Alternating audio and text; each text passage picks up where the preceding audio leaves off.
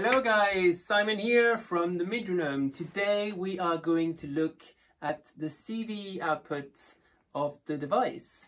So I've got a device and I have my MPC as always set with the same sequence that you've heard before. And if I click the click and I press play, then you can hear the MPC on time with the click. So far nothing new.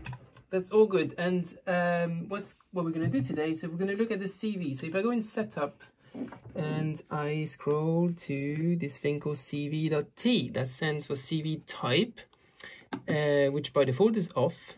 And when you switch it to on, the CV signal is going to be sent. It's the 5-volt pulse basically that you can send to your modulars or anything that needs a pulse.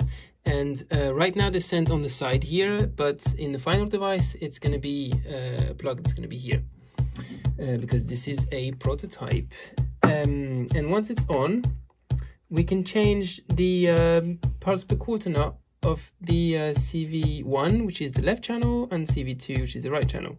So if I mute the click, now you're going to hear the click at the same time. So right now it's a 1 ppqn, which means 1 pulse per quarter note. And we're going to change this one to 2, for example, and then we can hear there's one of them that's twice as fast, and then one of them that's 3, right, and then if I change the other one to 2 or 3, right, then you have like 3/4.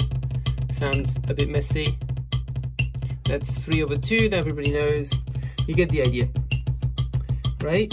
And on CV type, what we can have is, so we have off by default, we can have it on, or we can switch it to play, and then the signal is only going to be sent when you press play.